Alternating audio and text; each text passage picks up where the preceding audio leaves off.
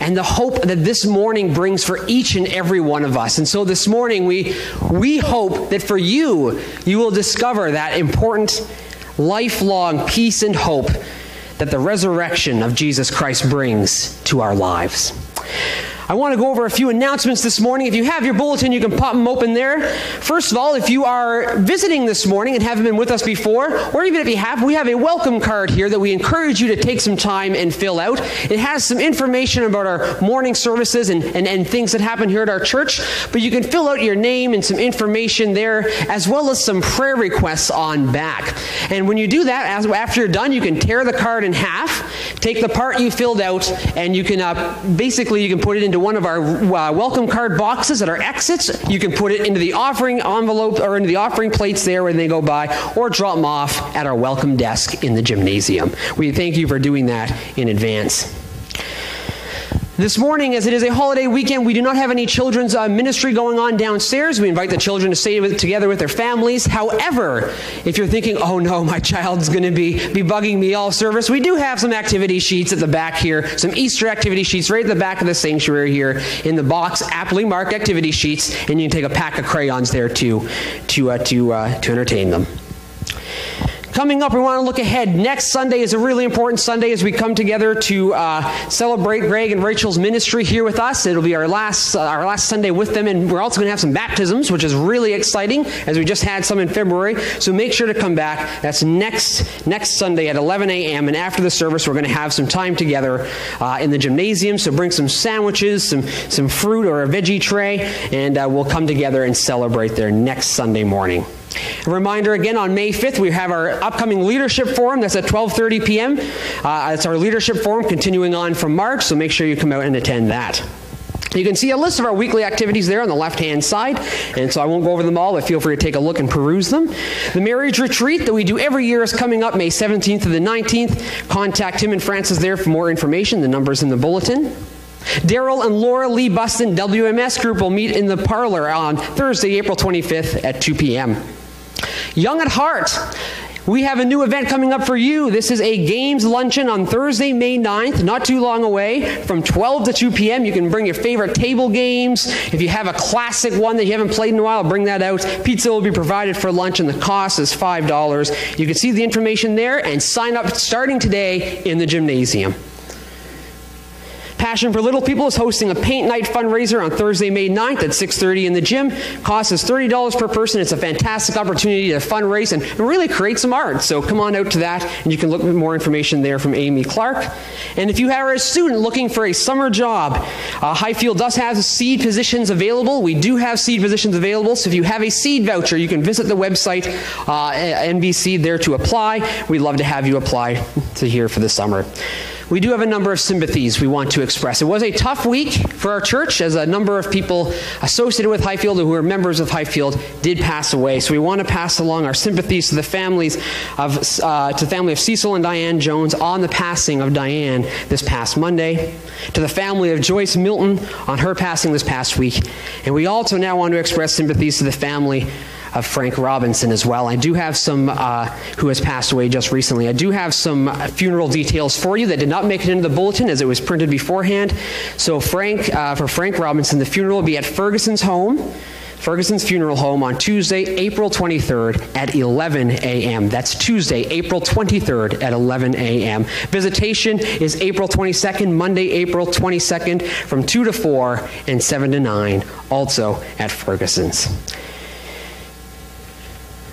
Folks, it is hard to hear of these passings, but as I said, we have a hope that conquers all things, and today we celebrate our risen Lord Savior who conquered death and toppled Satan's power. At this time, I'd like to call a group of ladies forward who are going to lead us in our call to worship this morning, and I'm excited to have them come lead us now.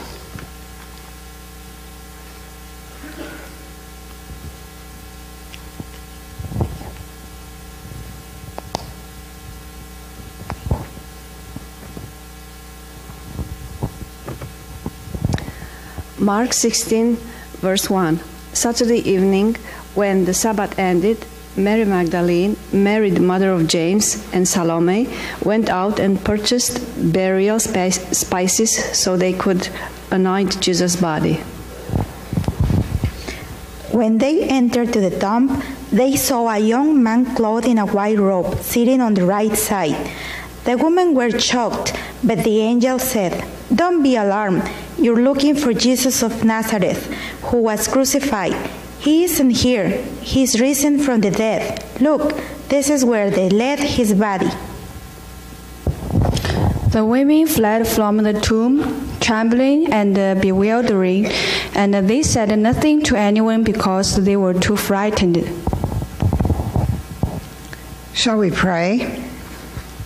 Our Father, we come to you this morning with our praise and gratitude because of who you are and how you have blessed us. Holy Spirit, we know you are here with us because your word tells us that when we gather like this, you are in our midst. Guide our worship, we pray, for we ask it in the name of Jesus, our living Savior and Lord. Amen. Amen.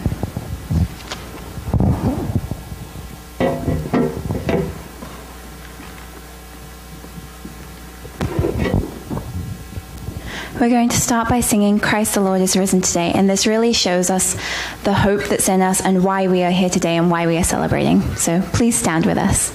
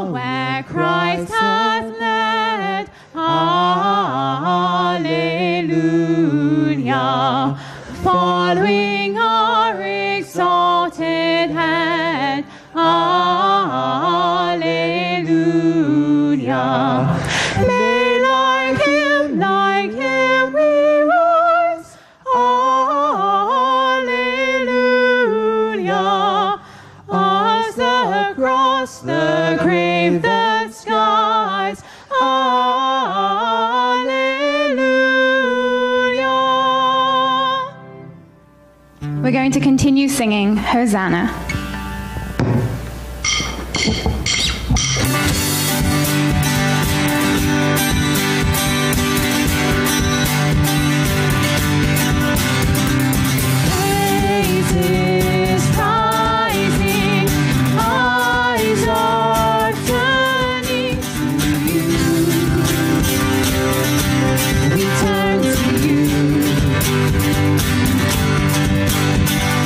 Hope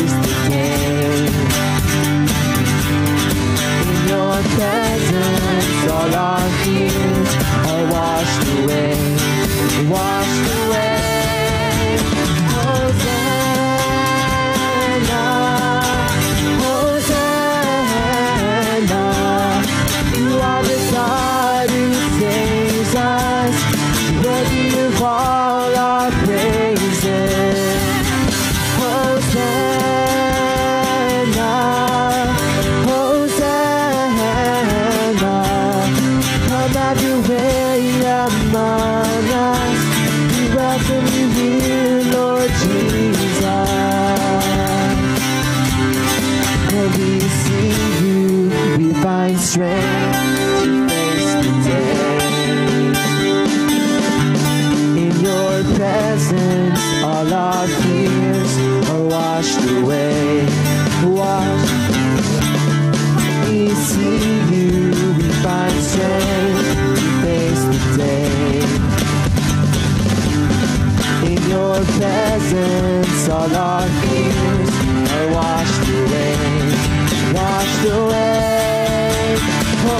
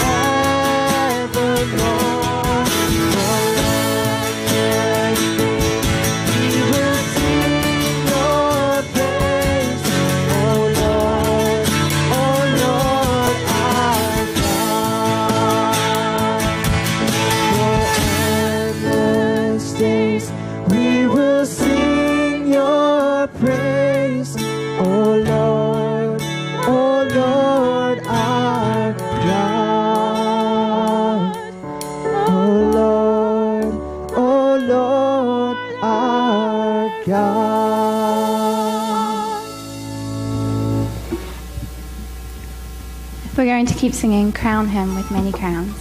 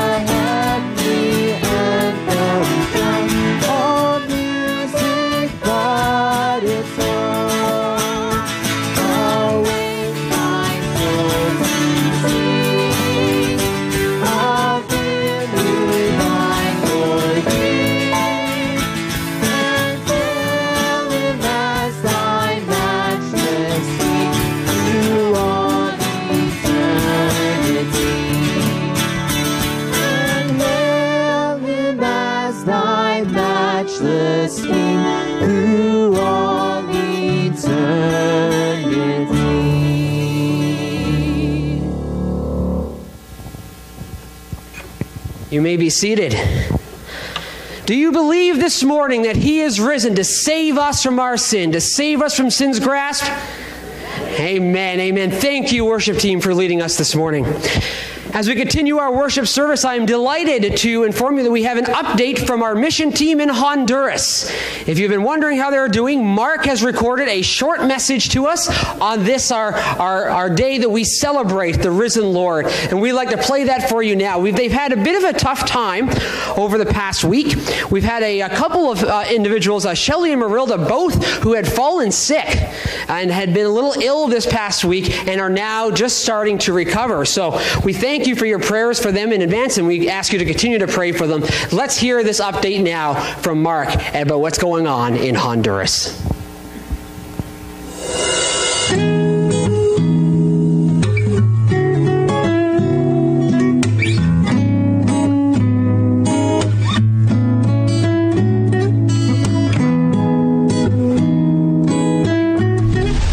Hello, Highfield. Happy Easter. It's Saturday up in the mountains, and we were sending out a blessing early. This is a small church. It's really high up in the mountains, over 1,600 meters above sea level. We have delivered some clothing today and some gifts and toys and some candy to the 45 plus children that are in this little community. We really appreciate your support. And thank you for your prayers while we've been here.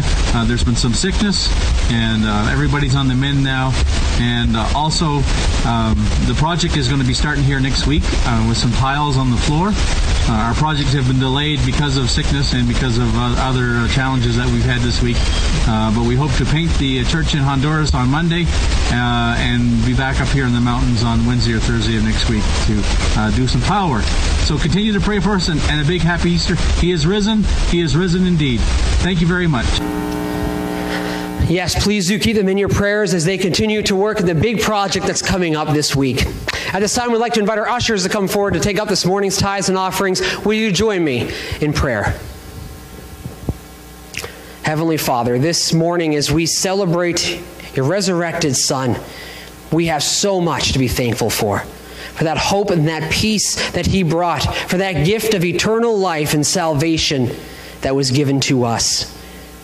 Lord, we thank you for that gift. We thank you for your unconditional love that was demonstrated on the cross. And this morning as we continue to celebrate he who has risen, he who has given us this new life, Lord, we offer these gifts to you now as a thanks, as a gratitude of our appreciation, as a token of our thanks to you.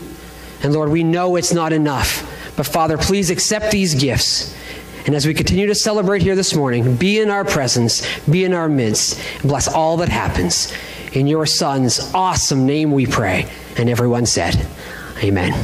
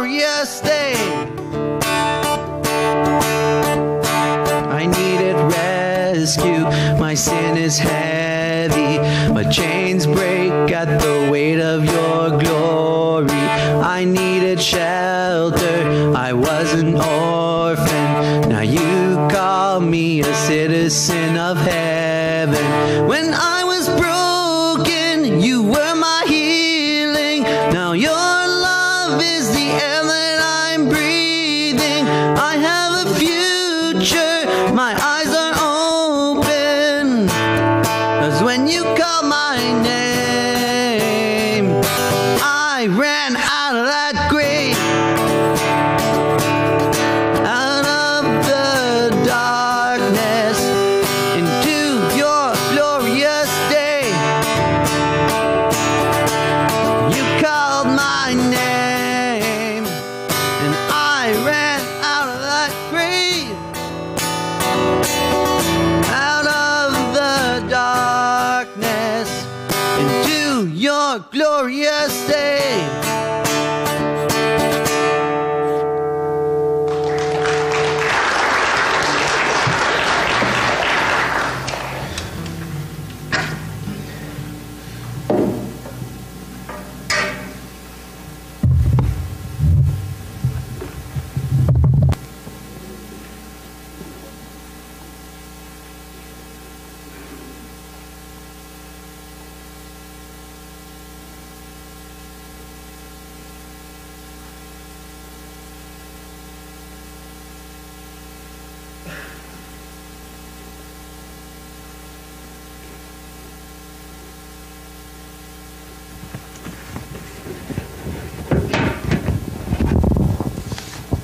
Let us pray.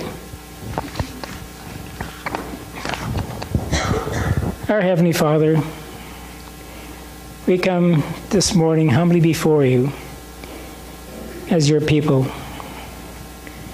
We know that your love never fails. Great is your faithfulness, Lord. Your mercies are new every morning. Great are you, Lord, and worthy of your praise. Lord, we confess our sin before you today, and we continually need your forgiveness. We come trusting before you your promise that in 1 John 1:9 says, if we confess our sins, you are faithful and just to forgive us from our sins and purify us from all unrighteousness. Lord, as we come before you this Easter Sunday, we thank you for the victory and the power in your name. Thank you that you hold the keys over death, that by your almighty power, Jesus was raised from the dead. We also thank you for your great plan of salvation for us through Jesus' life, his death, and resurrection, paving the way for us to have a new life with you. Thank you for giving us a Lord, a conqueror, a victor, a redeemer, a deliverer, and a friend in Jesus Christ, our Lord. Father, give your special attention today to those that are sick, especially those in our congregation who are in hospital. We know we have a number of them, Lord, that are not well. Minister and meet the needs of our shut-ins, Lord, who cannot be with us this morning. Minister to those who are grieving and hurting, especially to those who have recently lost loved ones who have passed away. Lord, lay your hand on those who need to feel your presence today. Minister to each of their needs. Lord, we ask that we would continue to trust in you, even in the midst of our circumstances, no matter what goes on in our lives, Lord. And in doing so, others might see the need and be drawn to you, Lord, as they watch us. Lord, we pray, be with our Pastor Gary as he brings us your word today, so that the words you give him would speak to us and draw us into deeper and stronger relationship with you. And finally, Lord, please take us and use us in your work here on earth, committing ourselves to your work, putting you first and foremost, and living a life that is pleasing to you. We pray this now in the name of our Lord and Savior, Jesus Christ, who died, was buried, then rose again in victory from the grave. Amen.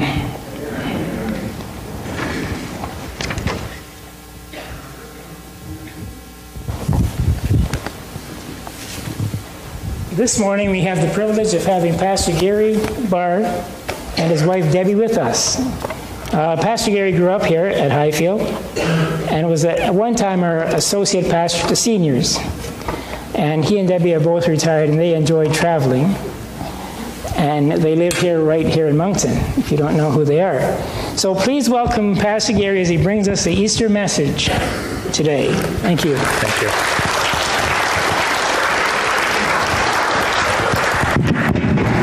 Thank you, Brother Andrew, and thank you for that warm welcome. And I got a word for you this morning, and it's wow.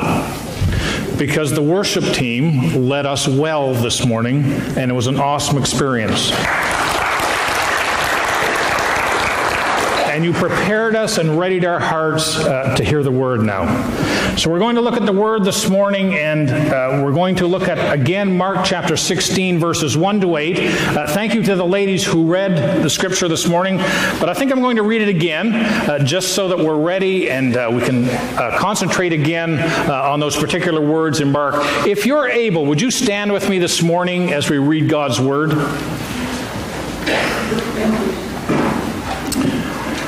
Reading from Mark chapter 16, verses 1 to 8.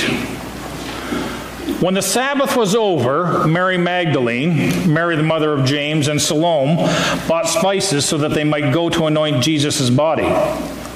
Very early on the first day of the week, just after sunrise, they were on their way to the tomb, and they asked each other, "Who will roll the stone away from the entrance of the tomb?"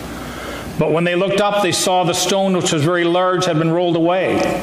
As they entered the tomb, they saw a young man dressed in white robe sitting on the right side, and they were alarmed. "Don't be alarmed," he said.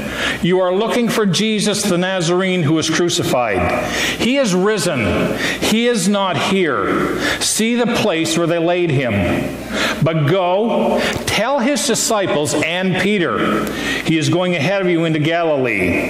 There you will see him just as he told you." Trembling and bewildered, the women went out and fled from the tomb. They said nothing to anyone because they were afraid. You may be seated. He is risen.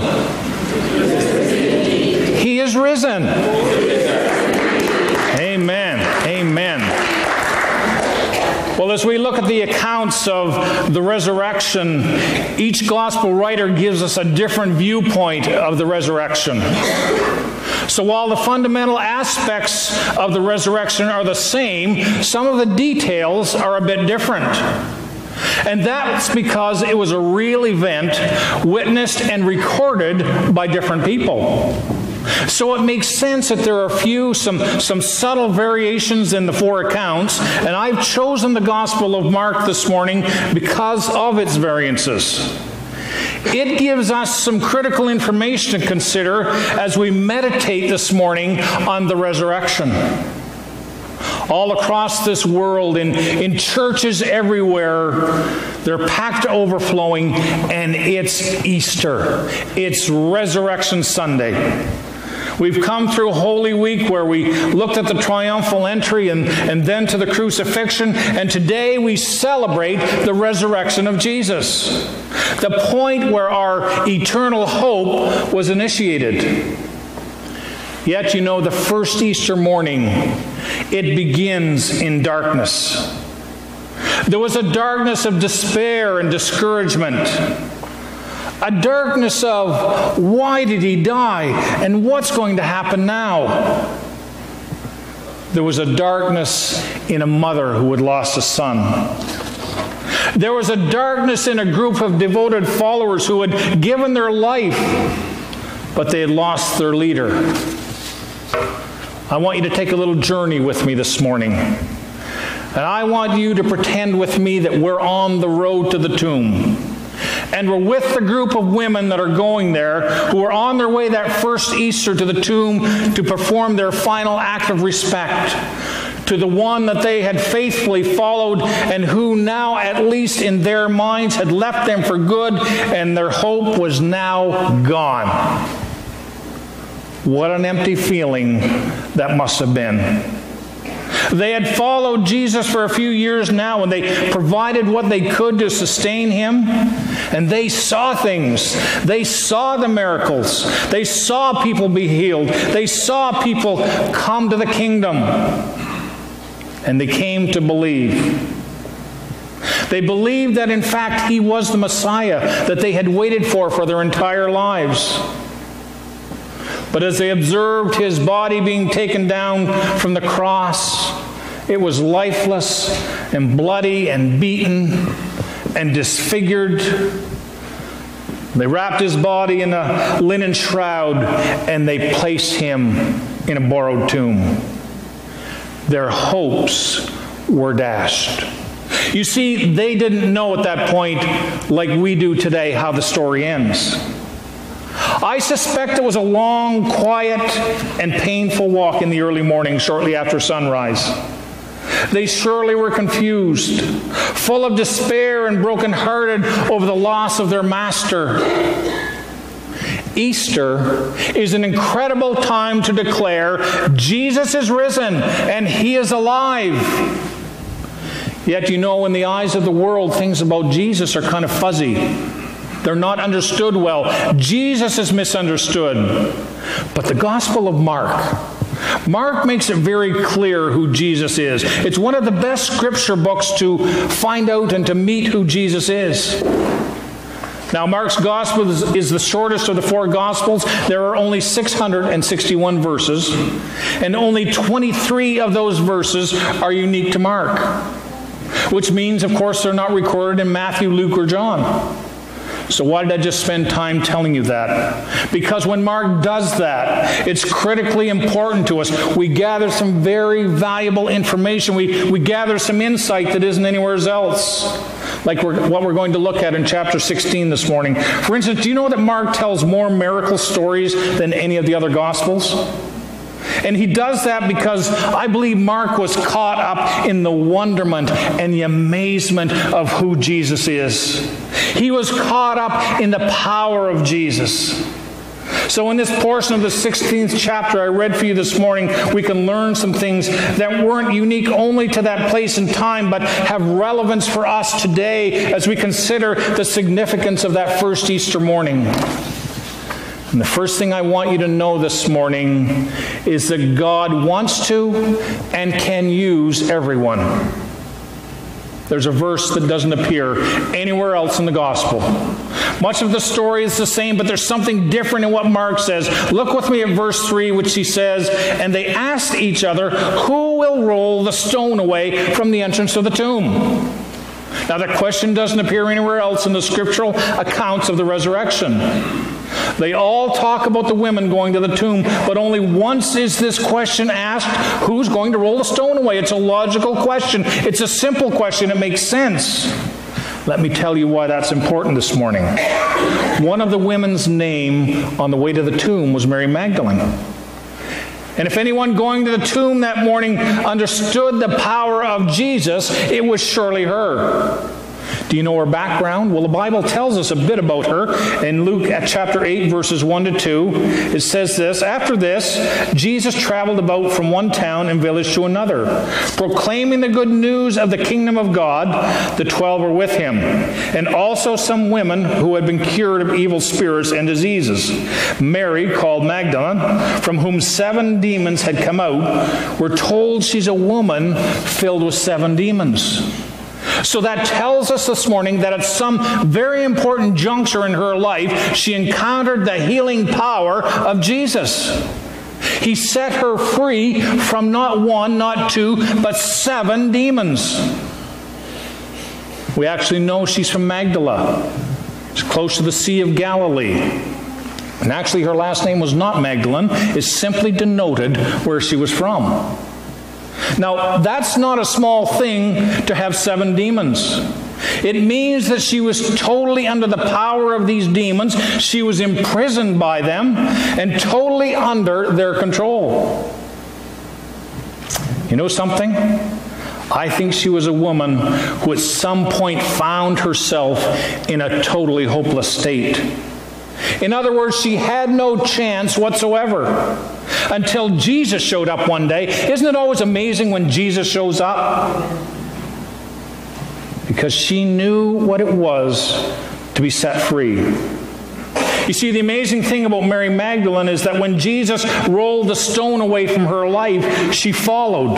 In fact, she followed him everywhere. She's the one that was with Jesus at the trial and the crucifixion and the resurrection. And when we follow her a bit, we find that she was in fact places where Jesus' mother wasn't even. And I think it's because when Jesus sets you free, you've been given hope. And your life is changed.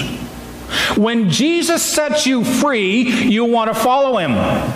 You want to step by step, be in step, and be by his side. Now, Mary's mentioned 14 times in the New Testament. 8 of these times she's with other women. But interestingly, every time her name is always listed first. Now, in Jewish writing, the first name listed always carried the most significance. So when the gospel writers used her name first, it meant that she was of some importance. In the remaining references, she's with Jesus. So think about that for a moment. Here's a woman, had 7 demons, who had been set free, and now it's the morning of the resurrection, and God could have revealed the resurrection story of hope to anyone that he chose. Certainly there were any number of important people he could have had come to the tomb and revealed to them for the very first time for all of mankind to hear that he is alive, he's risen, he's not dead. I mean, it would have made perfect sense to send one of the disciples, maybe a governor or some other official. But he chooses this woman with a very sordid past. And I absolutely think God used her because of who she is. Isn't it incredible that God could have used anyone? Yet in his divine plan, he chooses a woman that had been imprisoned in the deepest of ways, who knew what it was like to be hopeless. And he entrusted to her the most significant message of proclaiming he's alive. He entrusted her to give that message to others. Well, you know what, this morning? He entrusts that same message to us. In Mark 8:34, Jesus says, and calling the crowd to him with his disciples, he said to them, if anyone would come after me, let him deny himself and take up the cross and follow me. It's clear who Jesus is inviting here. Anyone is inclusive. Anyone means everyone. Being a disciple of Christ, being used of God, is not for the religious superstars. It's not for the morally upright. It's not for those people who seemingly have their lives together. Yet sadly, many people don't understand the invitation. And they don't take the invitation seriously. They feel there's a fine print somewhere that excludes me. God doesn't need me. God doesn't want me on his team. But look at that familiar verse of Matthew 28:19 that says, go therefore and make disciples of all nations, baptizing them in the name of the Father and of the Son and of the Holy Spirit. I don't see where it says some of you go. It's a blanket invitation for all who believe. As you go on your life's journey, we are to be proclaimers of the good news and make disciples. And in Acts 1:8 it says, but you will receive power when the Holy Spirit has come upon you. And you will be my witnesses in Jerusalem and in all Judea and Samaria and to the ends of the earth. Again, there are no exclusions here.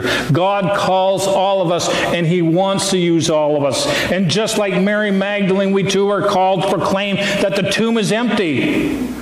And like her on this Resurrection Sunday, we can come to the empty tomb and we can see that the tomb is empty. And in wonder and in amazement and with thanksgiving, go and tell that he is risen, that he is alive, and he is at work in the world today. That's our message.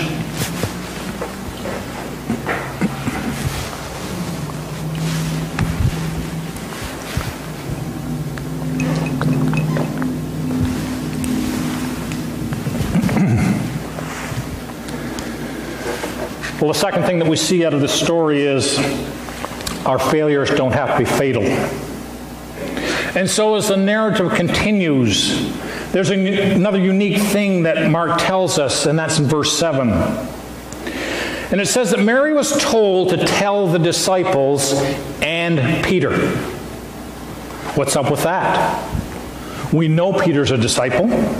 Why would Mark do that? None of the other gospel writers do that. It would make sense to say, go tell the disciples, and maybe Herod or Pilate or somebody. Could it be that Peter in particular needed to hear? Is it possible that no one needed to hear the good news of Jesus' resurrection more than him? Remember, Peter was living with the fact at this point that he had denied Jesus 3 times, and he did it publicly. When Jesus needed him the most, Peter had denied that he even knew Jesus. And he did it publicly not once, not twice, but he did it 3 times. And in Luke's account, as Peter denied him for the 3rd time, Jesus turns and he looks at Peter, and realizing what he had done, Peter broke down and he wept. And we read in Luke 22, 61 and 62, the Lord turned and looked straight at Peter. Then Peter remembered the word the Lord had spoken to him. Before the rooster crows today, you'll disown me 3 times. And he went outside and wept bitterly. Peter was no doubt living in the tomb of failure.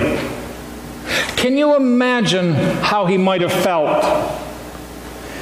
Yet it's as if Jesus wanted him specifically to know, hey, Peter, I'm alive. It's okay, Peter. There's hope for you. And later, Jesus gives Peter another chance, and we know Jesus restores him so that he can carry out the next assignment Jesus has for him when Jesus meets him on the seashore after the resurrection and tells Peter to go feed my sheep. And in this way, Mark shows us a tiny glimpse, a picture of what happens to us in our sin. I'm pretty sure this morning that most of you are like me, and that you look back and you wish you could make some decisions differently. That you could take some different actions in your life, and particularly when it comes to our relationship with God. You see, our sin is what keeps us imprisoned. Our sin keeps us in a tomb, and we can't give up, or we give up. We see no escape, and we lose hope. You may be here this morning, and you might be crying out from the very depths of your soul, who can roll the stone away from me in my life? I need help with a bad relationship. Who can change my marriage? Who can help with my children? I'm struggling with life in general. I want you to know this morning that on your own we cannot change the imprisoning circumstances in our lives. But I'm here to tell you this morning the risen Jesus can, and the risen Jesus wants to. He can roll the stone of our imprisonment away. God can change your life regardless of where you've been or what you may have done. And let me remind you of something today. Why did the stone get rolled away that morning? The stone was rolled away not to let Jesus out. He didn't need that. It was rolled away so that the women could go in. The stone was rolled away to give them a newfound hope. The stone was rolled away to let us in so we can see and experience that the tomb is empty. To let us in and give us a newfound hope. And by doing so, His power is revealed to us. Some of you here today might be imprisoned by some things from your past. You've made some mistakes and you've messed up. It's kind of like spilling something on the new Chesterfield and turning the cushion over so nobody will be able to see what you've done. My friends, we all have stains in our lives. We've all done something that leaves a mark. And we think, why would Jesus want us on His side? There's no way He could use someone like me after the things I've done. If you're weighed down by the guilt of your past, and you feel that God could never forgive you, that He could never ever use you, I've got a message and a promise for you today. If He can roll the stone away that covered the grave of our Lord Jesus Christ, He can roll your stone of shame or guilt or whatever it might be away today too. Totally out of your life, and you can be set free on this Easter Sunday. And He can make you into a new person. That's what the resurrection is about. He can change anything, and our failures don't have to be fatal. You don't have to live behind the stone of your tomb. Truth is, we've all been entombed. Remember what Scripture says about us before we came to Christ in Ephesians 2, 4, and 5. But because of His great love for us, God, who is rich in mercy, made us alive with Christ even when we were dead in transgressions. It is by grace you've been saved. It says we were dead in our trespasses. Where do dead people hang out? In a tomb. We are dead in our sins before Christ. You see, we all needed someone to roll the stone away for us. And who did that for us? God did it. And He is in the business of transforming lives. And no one is excluded from what He can do. Tim Keller sums it up for us this way. Here's the gospel, he says. You're more sinful than you ever dared believe. You're more loved than you ever dared hope. You know, the truth is this morning, we all know what it's like to be a Mary Magdalene or a Peter at some point in our life. With no escape, no way to fix it on our own, yet God stepped in full of grace and mercy, and He's given us life, a new life, and that life came to us through the resurrection of Jesus. You know, the Bible's right full of people who got second and third chances and more. So whatever your stone is this morning, He wants to roll it away now. And He can do it today. The resurrection is our guarantee of that. It is the resurrection of Jesus that guarantees that no matter how you failed God in the past, no matter how serious you might think that failure is, your failure is not fatal, because our God is the God of second chances.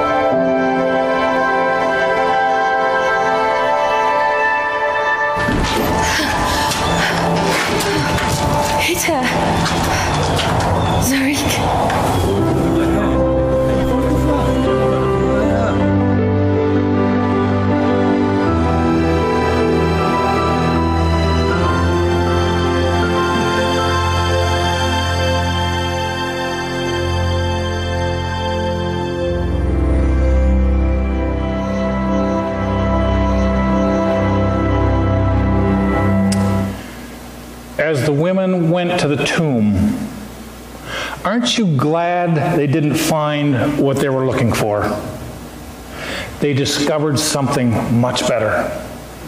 They discovered new life and new hope. They discovered that He's alive. So what's our response to the empty tomb?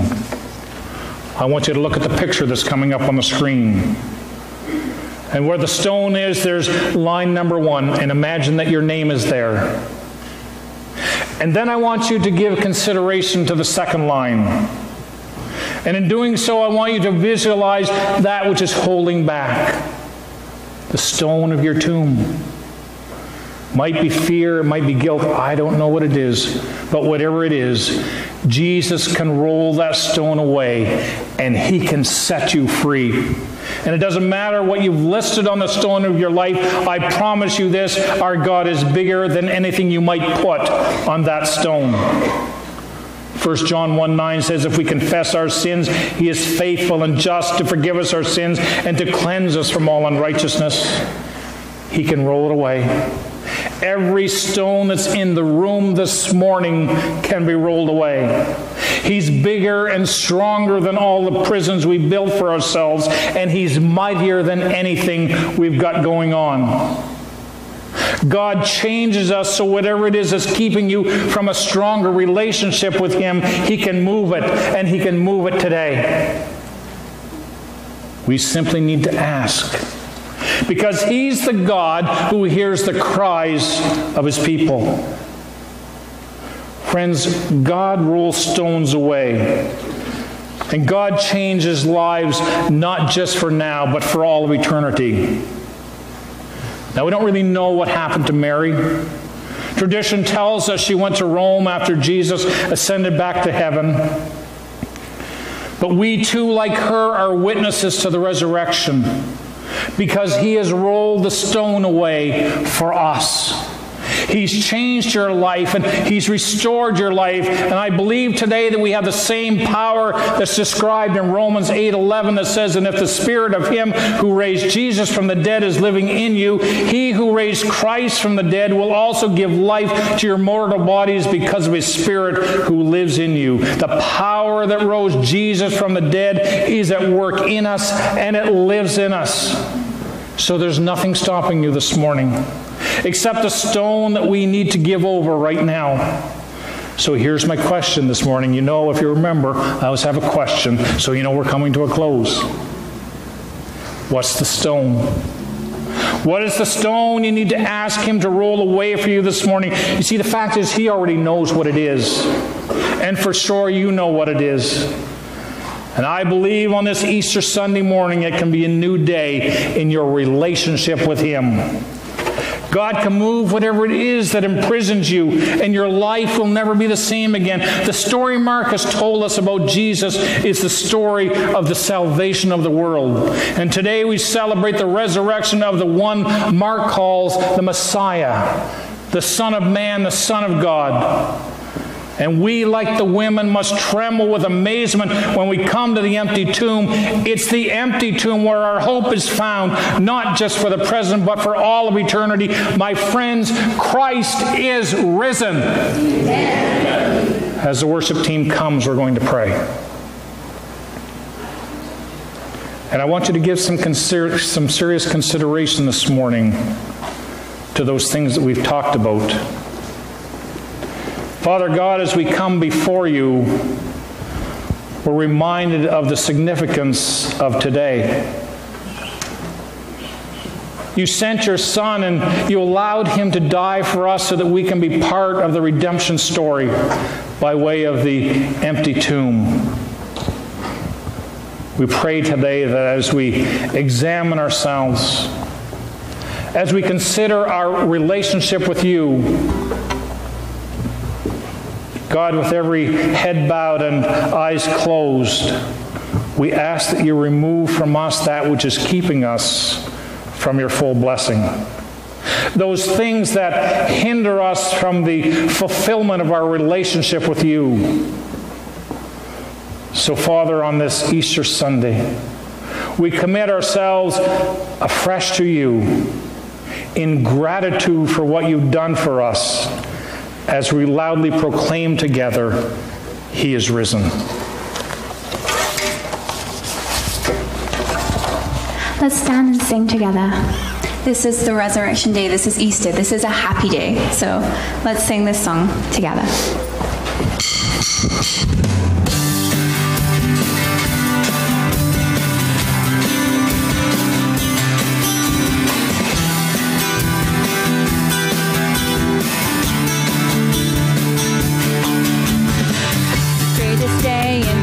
victory. Death is beaten, you have rescued me. Sing it out, Jesus is alive. The empty cross, the empty grave, life eternal, you have won the day. Shout it out, Jesus is alive. He's alive. And oh, happy day, you wash my sin away. Oh, happy day, I'll never be the same. Forever I am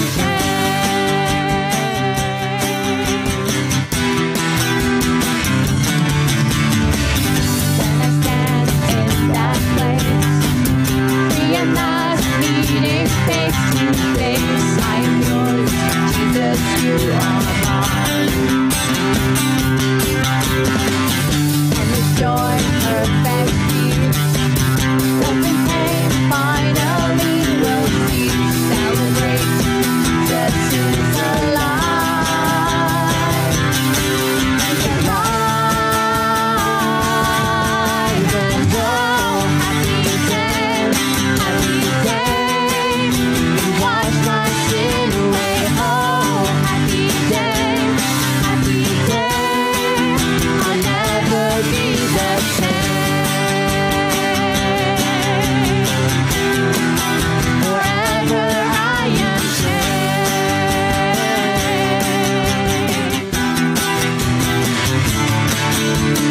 Oh, what a glorious day. What a glorious way that you have saved me. And oh, what a glorious day. What a glorious way.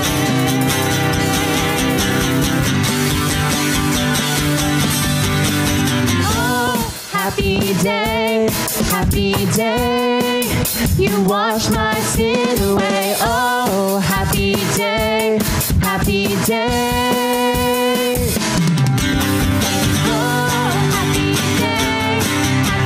day, you wash my sin away. Oh, happy day, I'll never be the same. Forever I am changed.